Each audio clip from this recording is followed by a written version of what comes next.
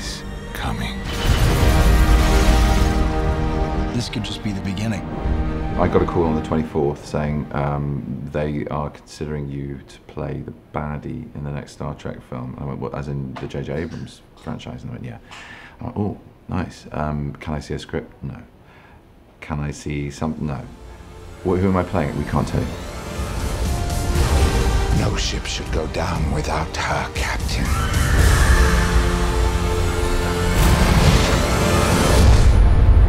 I first read the script and was completely hooked. And the idea of working with JJ after the success of the first franchise, you know, he's such a smart, witty, and just lovely guy to be around as well. But I thought he just pinned every detail and flavour and tone of that first film was judged so sublimely well. Give me one reason why I should listen to you. I can give you 72.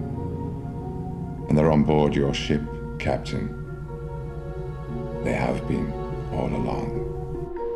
It's just absurdly good fun. It gets to the point sometimes where you don't will it to be harder work, but you wonder sometimes whether you're actually really in your right to get paid for what you do. I mean, it's really good fun. There was one time, the hours are crazy, but that's just the way of doing a big film like this. You just have to work until you get the day done. JJ has great respect for actors and their process, so there's always a time and a place for play, but also for serious concentration and getting on with the job, and it's just a great mixture of dynamics to have on set.